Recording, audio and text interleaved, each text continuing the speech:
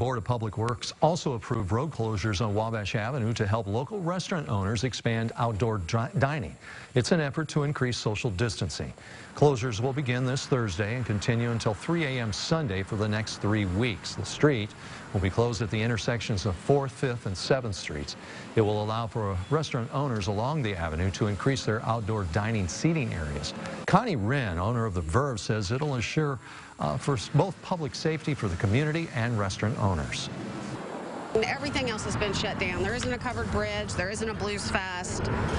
So this is, a little bit of something that we're offering people that, gives them some hope and gets them out. Yeah, and if the closures are helpful, the board will consider extending it past the 3 weeks.